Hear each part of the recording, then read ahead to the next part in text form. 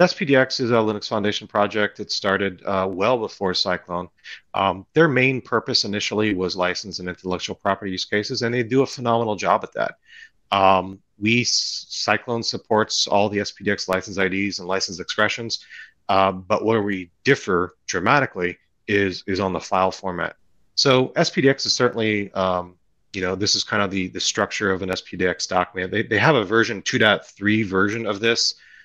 It's not as colorful. The 2.2 one is more colorful than the 2.3 one is, which is why the 2.2 is still in here. But not a lot has changed in the 2.3 diagram anyway. But they capture package information, file information, snippet, which is something that Cyclone doesn't support yet. Although our snippet support is going to be very, very, very different from what SPDX does, because we have entirely different use cases.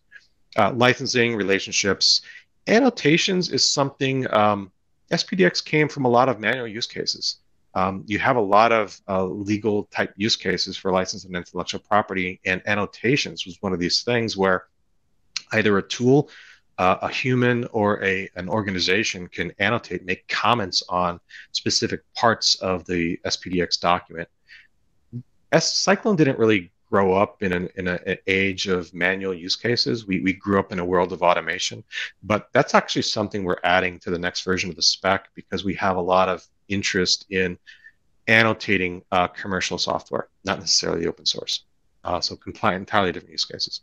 But that's kind of the structure of SPDX.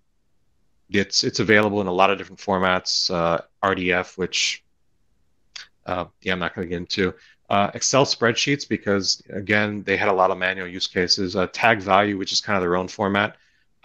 Cyclone will never create our own format. That's not what we're going to do.